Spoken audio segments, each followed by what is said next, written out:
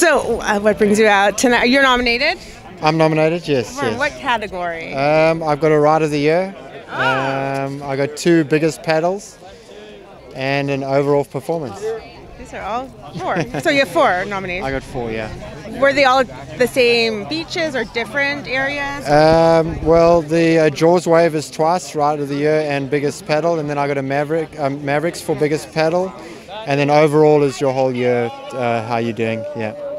How did you get into surfing? What was your journey into? I just had a beach-orientated family back in Durban, South Africa. My dad was a keen fisherman and body surfer, so we were always on the beach, and so yeah, it just came naturally. I love that. I feel like a lot of your friends here, like they grew up on the ocean and felt like it was part of them, which is so cool. And it kind of seems like a natural progression. Yeah, for sure. If you are athletically inclined, maybe it would help, but like I'm not, so I wouldn't be.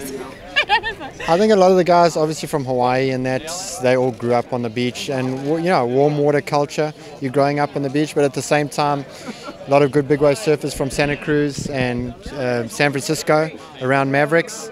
Yeah, I guess people from all walks of life are drawn to surfing and big wave surfing, and it's a eclectic group of people.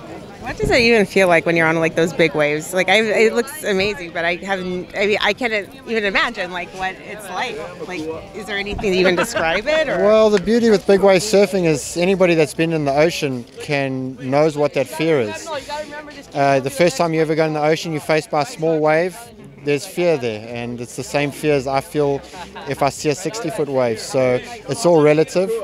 And I think that's the good thing about big wave surfing. Everybody kind of has that feeling when they go into the water for the first time, or every time you're faced with a slightly bigger wave. What is like some of your favorite surfing spots?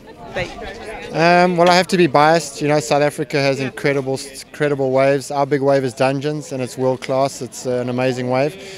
Jeffreys Bay is an incredible surf spot, and then, we've got coastline, east and west, just filled with different types of waves. So yeah, South Africa is my favorite place to surf. And it's warm water, right? It starts warm in the north and it gets freezing in the south. So yeah, we got all types of temperature. I was asking a guy, I don't know if he had a surf movie he really liked. Is there any surf movie that you've seen growing up or as an adult, even documentary that you... Yeah, I think the new Andy Irons movie that just came out is amazing, and obviously touched a nerve with everyone who knew Andy. So yeah, that was a special movie. Awesome. Well, thank you so much. Congratulations. Cool. Got 4 nominations. That's pretty... I haven't talked to anyone with 4 yet, I'm just saying. You're the first one that has 4 that I've talked to. Thank you. Thank you for watching the 2019 Big Wave Awards. Give us a thumbs up, subscribe below, and check out our videos.